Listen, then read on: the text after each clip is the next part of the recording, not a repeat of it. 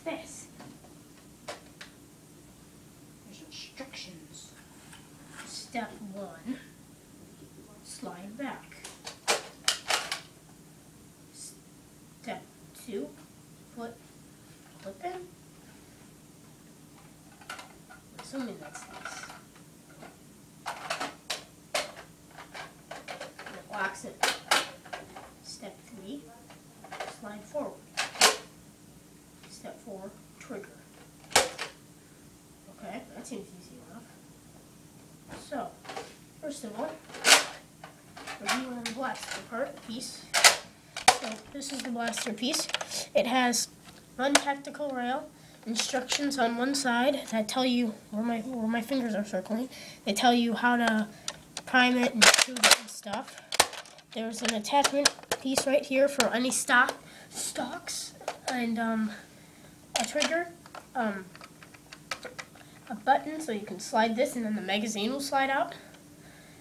Some just decoration here, and then a stock for just one dart, and a little clip so you can put like a one of those clips that you can push in and then clip on it and put it like on your belt loop or something.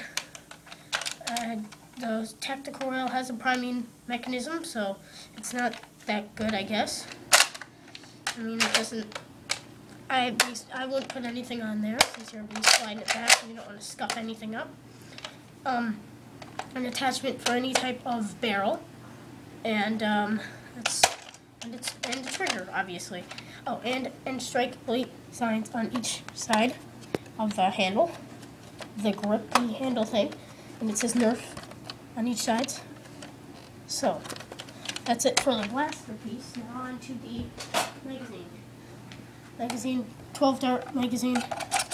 It says in strike elite right here, and 12. It says Nerf. The dart places to show you which way it goes. It's one side see-through, one side's not. It's hollow on the inside, and it has a nice spring. And it takes 12 darts, obviously. You just load them in like this. They take stock elites, and there's 2 ways to load them in.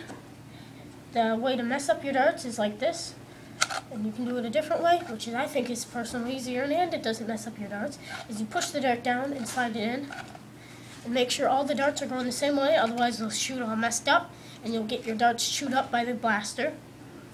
So you just put all 12 of them in.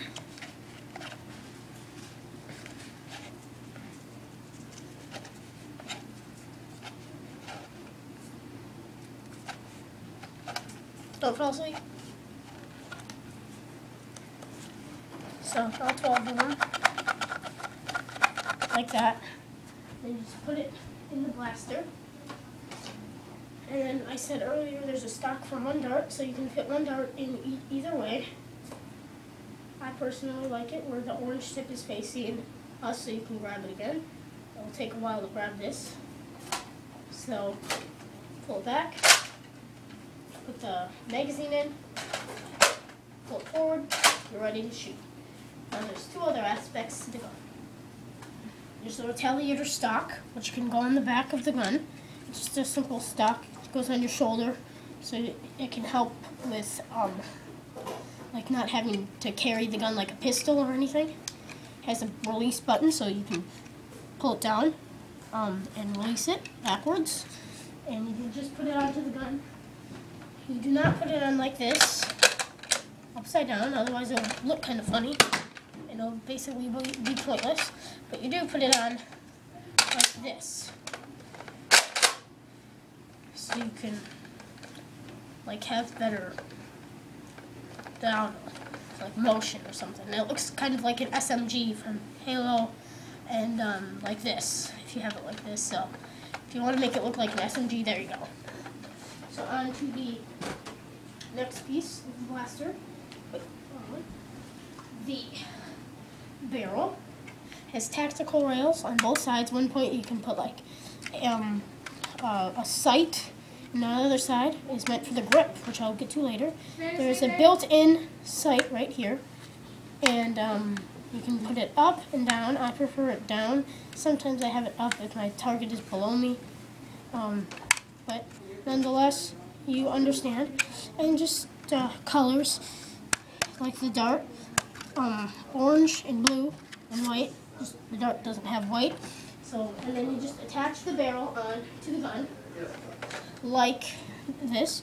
You just slide it in, like that, and then you give it a twist.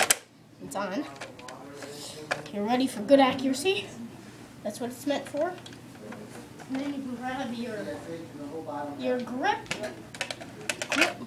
and you just slide it on the tactical rail. And then there will be a firing test right now, and I'll shoot over there.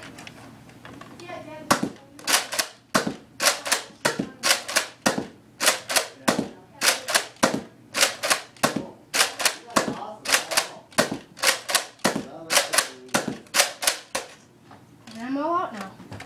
Thank you for watching.